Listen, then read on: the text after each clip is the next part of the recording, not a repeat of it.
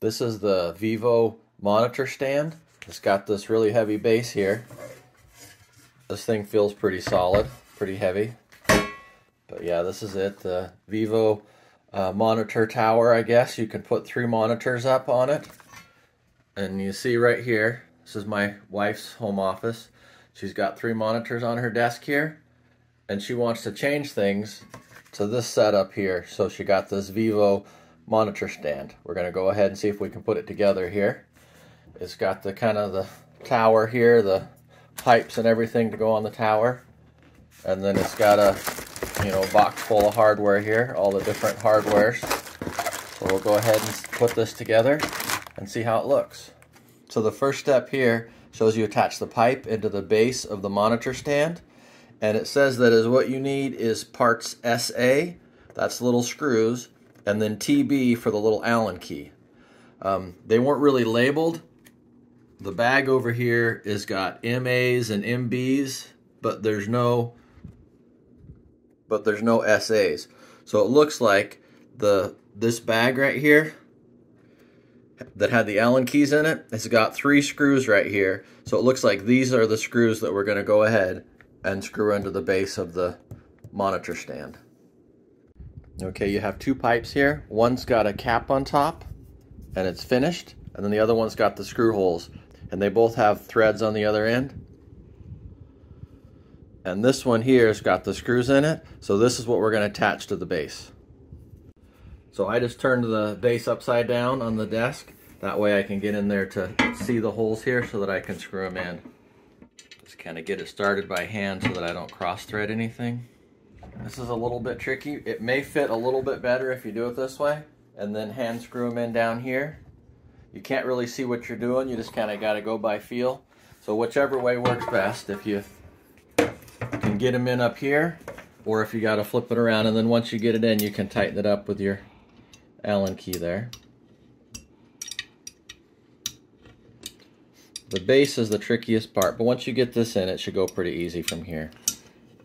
So to make sure I get this tightened down pretty good, I'm not going to tighten it all the way. I'm just going to tighten it good here, and then I'll just kind of work my way around in the circle. Sometimes when you tighten one down, it can loosen up another. Kind of like if you're tightening the lug nuts on your car tire. Not quite, you don't have that rotation, but still you can feel it. Looks like it's all feeling pretty snug. You just want to make sure this is nice and tight so that your base will be really strong. So yeah, this looks pretty good. That feels pretty strong on there, pretty stable, pretty weighted too. I mean, I'm like pulling on it. It doesn't feel like it's moving anywhere, but it does seem like it could go backwards. So I think if everything fits on here, the weight should be distributed pretty good. I'm pretty excited. I think this is going to look pretty nice. All right, we got these nice cable management ties here. They got the clips on the back for the cords. So it looks like they will go in next. This is H. And then that will go to the pipe, and then we'll put the arm on next. So that goes down. The arm is a little bit tricky. I can't tell which way is top or which way is bottom. I'm assuming where those Allen keys are, that's the top in case you want to adjust anything. I can't quite tell in the picture here, but it does look like those go up there. So I'm assuming this is the top. Doesn't want to go anywhere. I think we have to loosen this up here. To loosen this one up to get in there to lower this to the whatever height we want.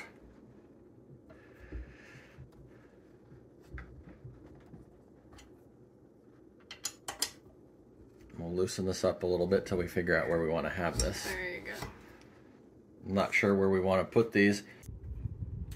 Alright, so we're trying to figure out where the monitors go because we got, it looks like 2 sets here, but we don't know where we put the 3rd monitor. And we were thinking they sent us the wrong one, but it has another piece here. This one's for the single monitor. So if you had 2 single monitors on the bottom, it would go this way, and then if you had double monitors on the bottom, and then a single monitor on the top, you would do this. But my wife said she wants to try it with the big monitor on the bottom and the 2 smaller monitors on top. So we're going to change our configuration here for that setup. So same thing here. It's got the screw hole on the top there, so this looks like the top. and then the bottom's just got the thread, so pretty sure this is the top. So we're going to put this down to about where we'd have the monitor. I think that, you know, right about there. Probably not high enough to judge where the monitor is. At least we'll make it a little bit tight, and then we can adjust it some more once we... So to tighten it, you just use the Allen key there, and then tighten it up a little bit. And then we can adjust it, but you can make it snug back here so that the monitor won't slip. Alright, so for these Dell monitors, they're pretty nice. It's just got a cover on the back, and then you just pull the cover off, and you can access the screws right there. Alright, you can use a drill to take these off. Just be careful when you put it back on not to over tighten it. So you may want to use a regular screwdriver when you tighten these back up.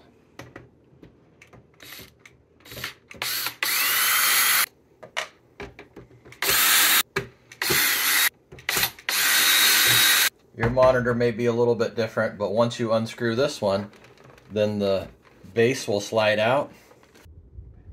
If you look down in here, there's a little picture of a pin.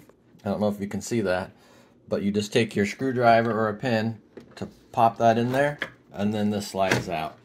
It could be totally different on your monitor, but if you have a Dell monitor, that's how this one comes off. And then you got your nice little stand there,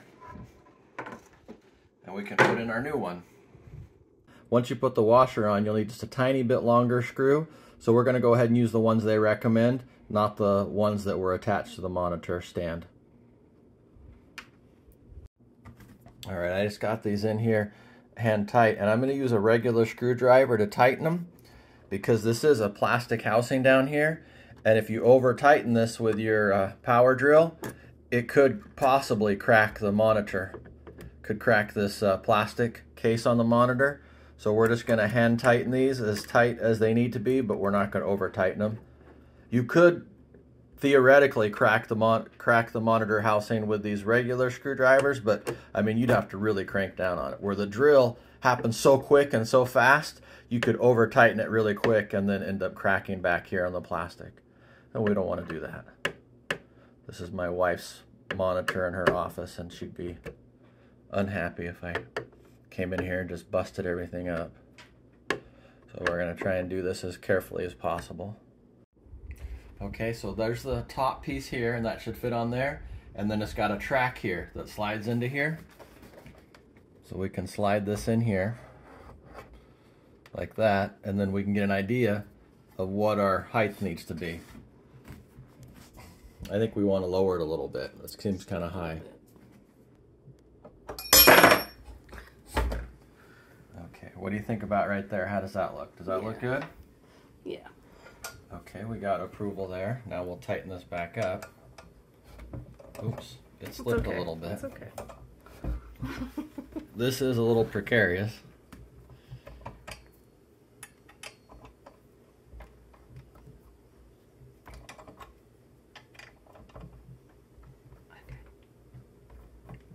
Alright, that's as tight as it goes.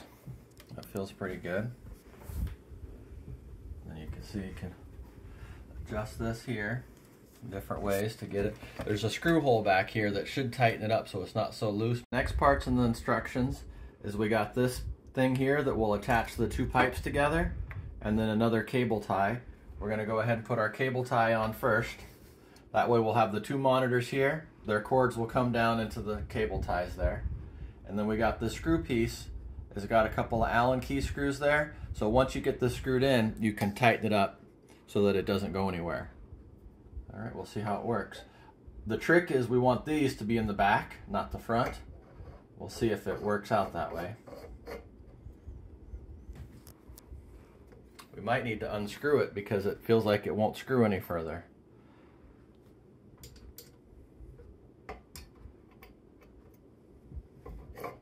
Yeah, so you have to loosen this up a little bit before you screw this on.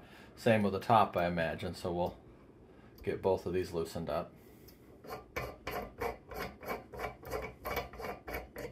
Oh, perfect. It lined up in the back. Now we're going to take the big one and put it up here. Alright, right, so this is going to go down onto the pipe like that. So these things need to come, I don't know what you'd call that, vertical, parallel. They need to, anyways, they need to come down here like this. So I had to loosen them up a little bit to get down here. Because they were like... Because they're like this. Yeah, and that's not going to work. It's a little bit tricky because when you look in here, you can't get to the screw. That's the screw you need to get into, right back there. And so you have to just kind of push this out the best you can in order to, I guess you could loosen this up too, right here, and then get to that. Or you could just do it like I did it, whatever you prefer. Oh, you don't need to loosen that one up. Never mind. It's this one up here. Don't listen to me.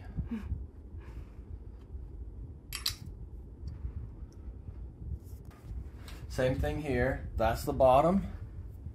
And then this will be the top where the screw heads are. And then we just kind of figure out where we want this. So we might want to put the other monitor on here so we can kind of get a gauge for where this needs to be. That thing's quite a contraption. All right, so we're going to put the monitor on so we can kind of get an idea on how high we want to put that next level. All right, so these will need to clear. I'm not sure if this is how we're going to do these. This can move, so we can kind of get this figured out where we want it. I think the monitors kind of need to line up, like so they meet in the middle, but we got to get the height right. This is probably too low, so now we got to take all this off of here and get the other monitors ready to go. Now, that's what we'll have to do. All right, so the one disadvantage is taking these off because these are so nice. See how they can slide and go up and down? These are really nice. But anyways, they're a little bit difficult to take off. You don't see anything on these screws here, but there's a button you push. Difficult. And then you can see, then you can see the screw holes there. But yeah, it's just pushing that button and then it releases it. So this monitor is a little bit tricky because it's got a box here. The other monitor was opened on the end so we could slide the arm into here. We can't do that with this one, so we're going to have to use some of these spacers there. We're doing this one upside down.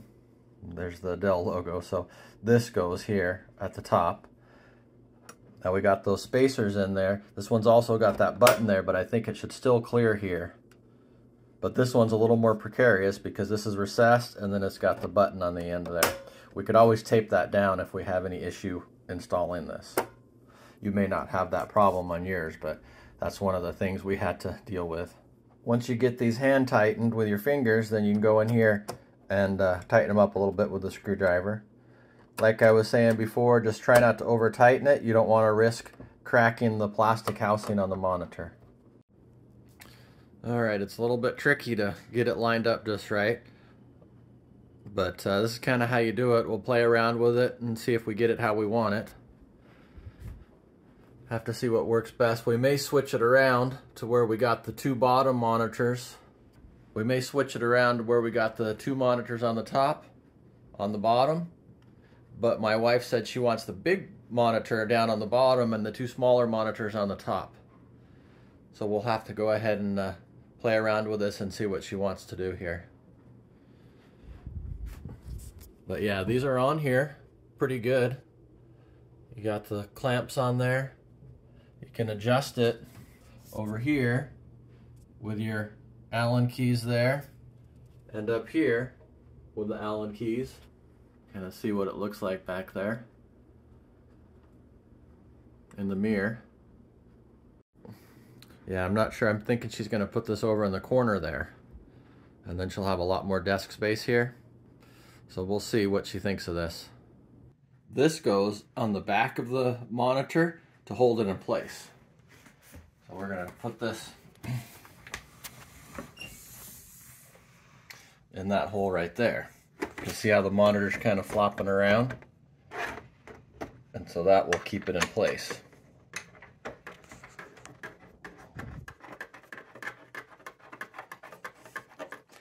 That one's pretty easy, but these are a little trickier. These have a little formula here. This goes on the nib, and then these screws go in to hold it in place. So let me show you how to do that. You put this on up here, like that.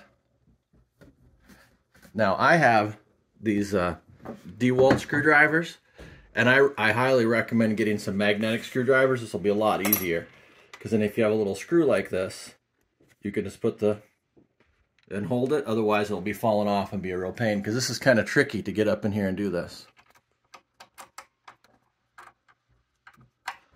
But that was a lot easier with a magnetic screwdriver. So you got that one in, and then you do the same thing on the other one. One cool thing about these cord covers is they have an area for the Allen keys. So you can put the Allen keys there in case you need to make any adjustments. That's pretty cool. Okay, so we got the monitor stand up over here in the corner. And then my wife did like that setup, so we decided to go with that, with the big monitor on the bottom and then the two smaller monitors on the top. So yeah, this thing's pretty nice. It's pretty stable too. You know, you could pull on it up here, and it does move a little bit, but it doesn't feel like it's going to fall down at all. But yeah, that's pretty nice to be able to sit there and then use the big monitor and then have the two small monitors on top. It looks pretty nice. The bottom monitor is a 24-inch monitor, and then the top two monitors are 21-inch monitors. I think the next thing we'll do is we'll try and get one of those clip lamps and put that up on the top there, and then that could come over to be the monitor lamp so that it just goes straight down to the desktop there, to the keyboard and stuff. I think that would look pretty cool. I plan on making some more videos about my desk setup, and if you want to check them out, they'll be in my desk setup playlist right here.